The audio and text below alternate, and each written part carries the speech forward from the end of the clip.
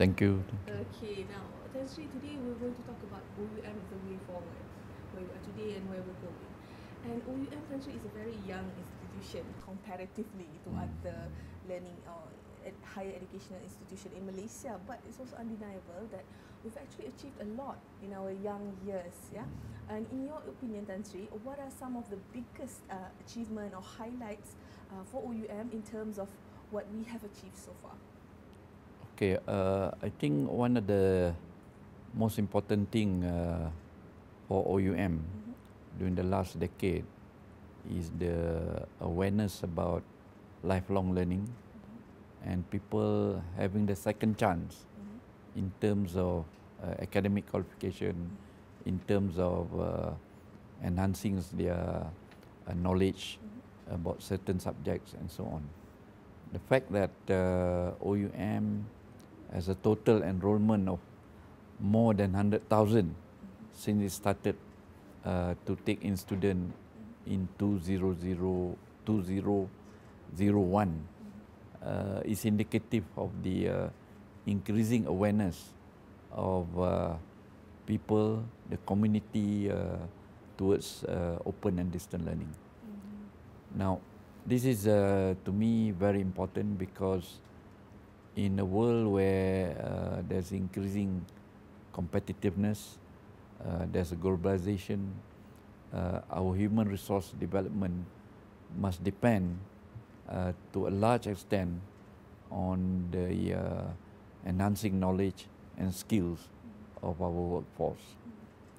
So if you have a situation where people are aware of the need to enhance their knowledge and skills, and there's a conduit, there's a path that they can take, and I think OUM to that extent has played a very important role. The other thing which I observe is the fact that the image of OUM as a provider of higher education through ODL, through open distance learning, is increasingly well accepted among the community. So it is because of this that we have achieved an enrollment of more than 100,000 learners since we started. Secondly, within that period, we have also produced over 40,000 graduates in areas such as business administration, business management, IT, education, and so on. So this in itself speaks well for our degrees, our diplomas, and even our postgraduate programs, because people realize that while they're at work, it is also possible to continue their education. And we have given a lot of people the opportunity to do their undergraduate studies as well as postgraduate studies through our system.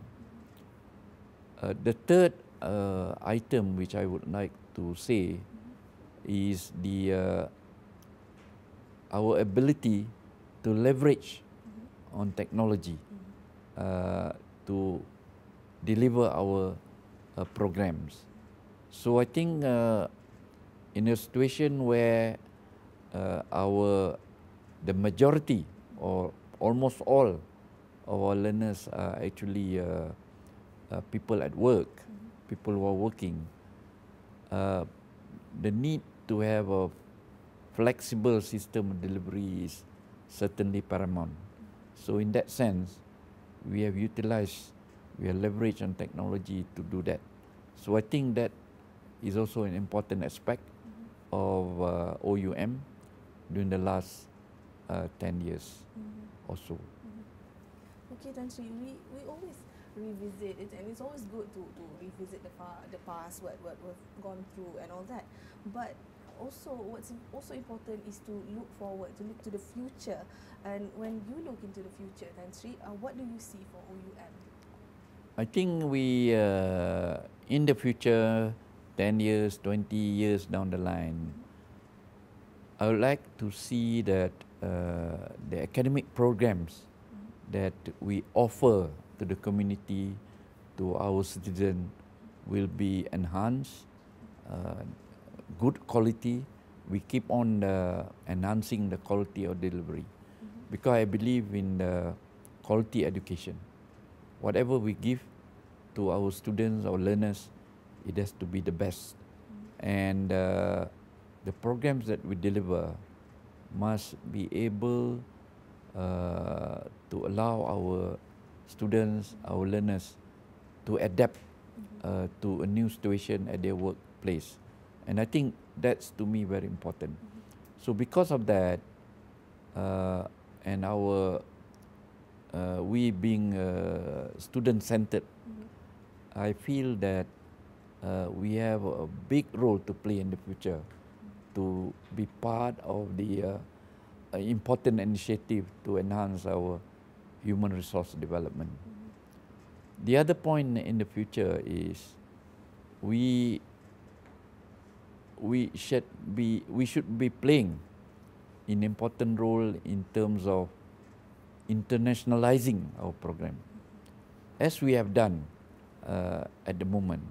Currently, I must say, we are very proud of the fact that we have worked with other institutions overseas to offer our programs at overseas location.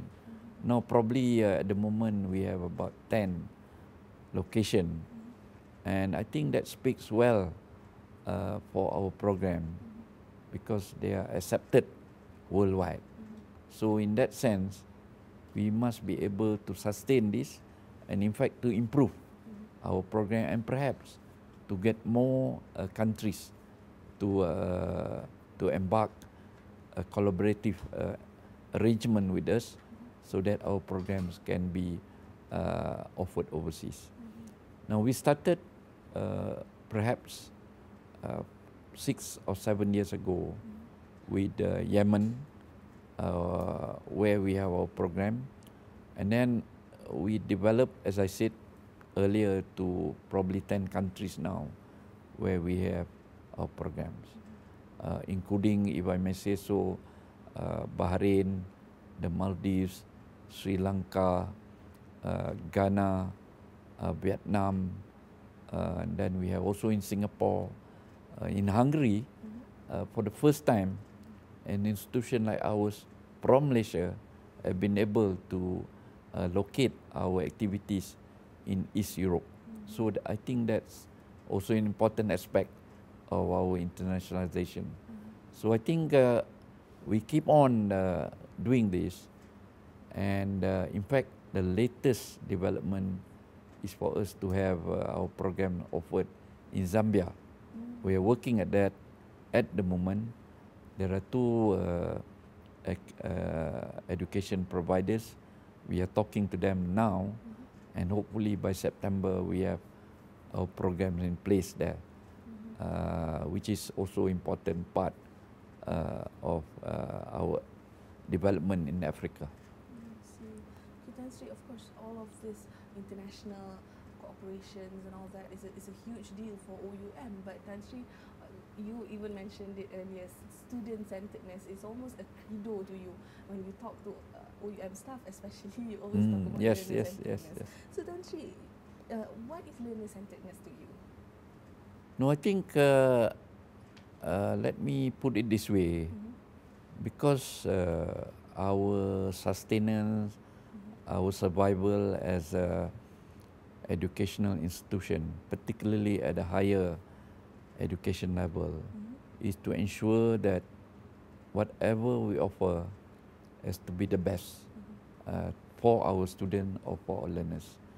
Because I believe in delivering the best program, the best delivery system, so that our students, they have a very positive learning experience when they go through OUM. So in this respect, we always ensure that our modules, our IT system, our tutors are trained. For instance, our tutors have to be trained well to suit the needs of the student, and that's important. Now, for this purpose, I've urged the faculty members and our staff to ensure that whatever the student needs, we must try to take care to the best of our ability, because the students are actually our ambassadors. If they have gone through a very positive experience, a very rich experience with us, then the chances are that they will inform other people that you can enroll in OUM and you go from there. I think that's being student-centered is our, I think, the strongest point. If we are not student-centered, then we cannot enhance our quality or delivery, the quality of tutors, the quality of our academic staff, and so on. So I believe in that, and I think partly because of that, OUM has been able to attract as many students as possible. If we look at our record, I think every semester we have about at least 2,000 students coming into our system in various fields, in various areas of our academic program. And also apart from that, the Ministry of Education has been able to what they call continue their program to enhance the qualification of their teachers from diploma into degree in education. I think that's also important because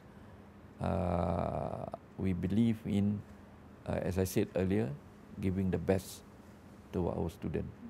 So we would like to see the continuous support from the community, from the people at work, whether they are government servants, whether teachers or people who work industry, to support our program.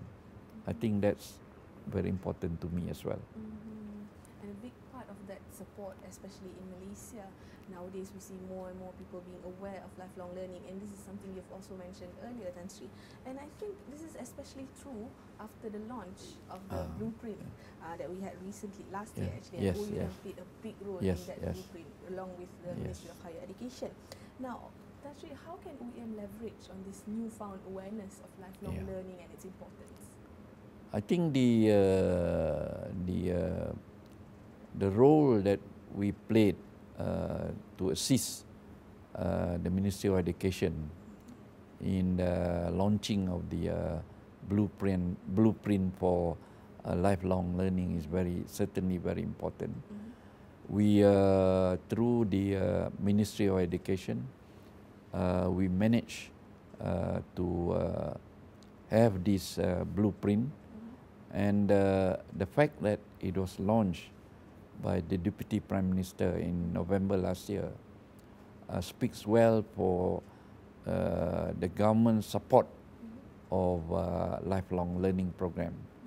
And we are here to ensure that the blueprint, or at least part of it, is being given prominent in our activities in the future.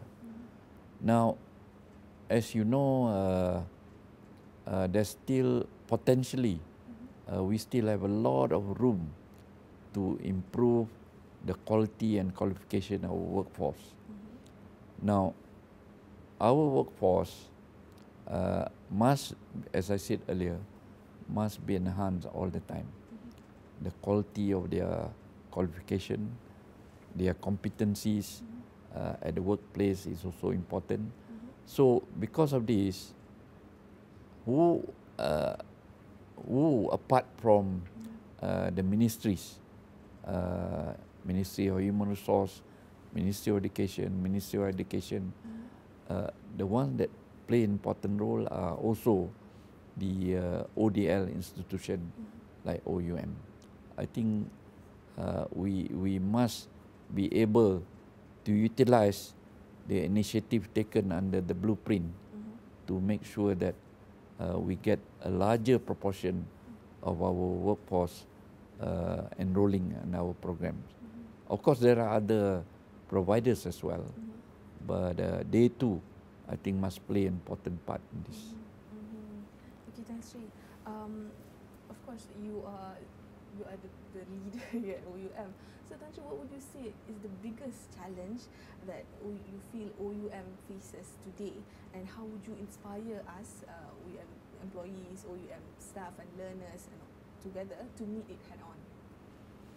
No, I think the biggest challenge as far as OUM is concerned is to ensure that, as I implied earlier, that we have good quality programs, we satisfy the expectations of our learners and the community at large.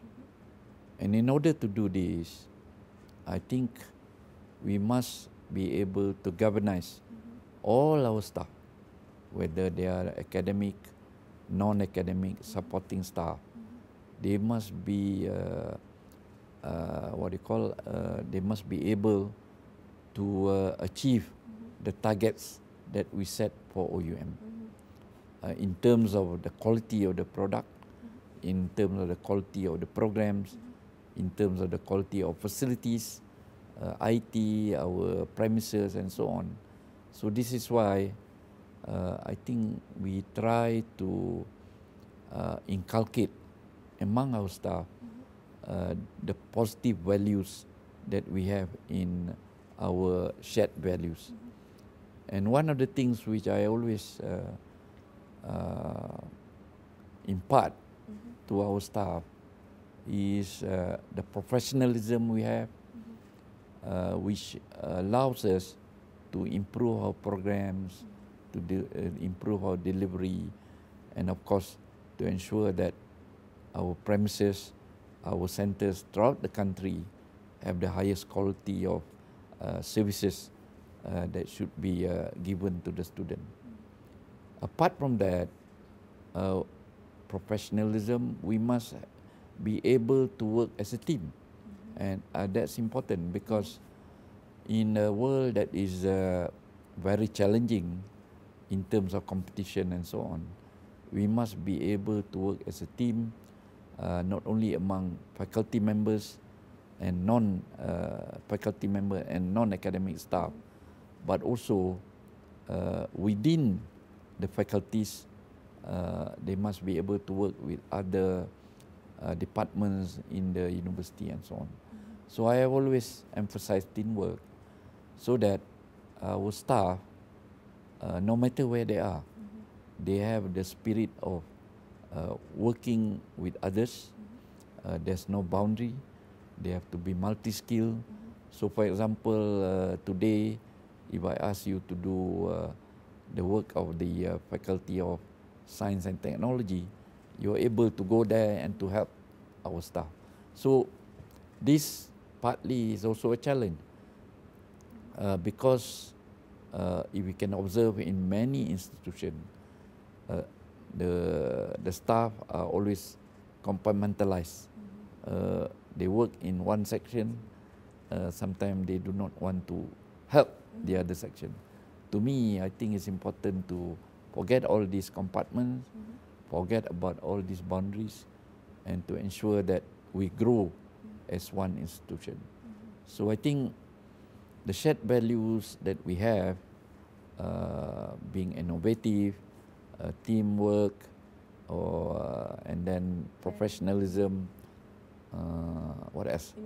Innovation. Innovative, and I think these shared values must be there, and this is why I think our assembly that we have every 2 months is important a part of imparting that, imparting the wishes of the top management, so that all our staff have the same spirit to work together to ensure that OUM is at the forefront. Tan Sri, we're almost at the end of the segment. But on a lighter note, I mean, Tan Sri, this is not you're not somebody that we always get access to. So Tan Sri, on a lighter note, how just so our listener, our audience can get a better get to know you a little better. Can you share with us how do you start your day? How do you start your day? Oh, okay. And how does it end? And do you still have enough sleep, enough rest in between or something? Of course. Well, I normally I wake up very early in the morning. Actually, by 5:15, I'm already awake. And then after subuh, I'll get coffee and maybe some oatmeal. And I normally leave the house about 7:15 at the latest. And you know that my house is actually in PJ. It won't take long at that time to reach our office, probably 20 minutes at the most. Sometimes 15, depending on the traffic. But if I leave at 7:15, by 7:40, 7:45, or sometimes 7:35, I'm already in the office. My habit is always to ensure that whatever letters and files that I receive during the day, I must complete it. It is my habit. And I'm quite meticulous. I check everything that our staff do, reports, annual report, and so on, and minutes of meeting I go through, and I'm quite a meticulous person. I'm trained that way, you know. And I will try to ensure that during the day, I complete whatever is needed of me in terms of looking at the files, signing letters, sending out letters, so there won't be delay. And in the evening, most of the emails I will try to answer. Most of the email.